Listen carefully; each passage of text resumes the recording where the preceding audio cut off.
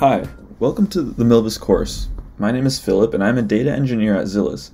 In this video, I will be going over the course overview. Let me start off by introducing Zilliz. The name Zilliz stands for Zillion of Zillions, and as you can tell from the name, our main area of interest is technologies that deal with big data processing, with our current focus being on developing software for heterogeneous compute. Our vision is to reinvent data science by providing data-related technologies for new fields, scenarios, and needs. We hope that our software will help people better discover the value contained in their data. We also believe that this can only be done through open source, and that is why we aim to drive our software business model through it.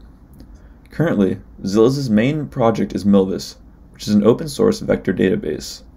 In early 2020, Milvus joined the LF AI and Data Foundation as an incubation project, with Zilliz being the main contributor to the project.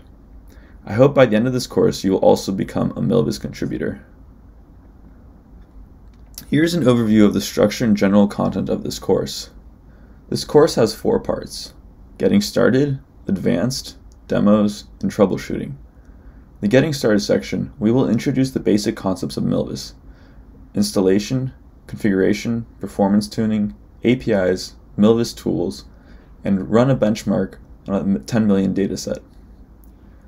Then we will move to our advanced courses, in which we introduce storage principles, distance metrics, indexes, as well as monitoring and alerting that will be used in production environments.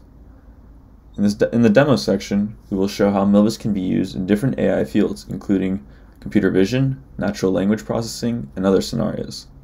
To end the course, we will briefly explain some of the methods for troubleshooting Milvus. Here are the websites you can refer to while studying this course. If you want to explore the possibility of using AI techniques in your applications, follow us in the following lessons. Finally, if you're interested in Milvus, we invite you to join us. Let's build the world's most popular vector database together.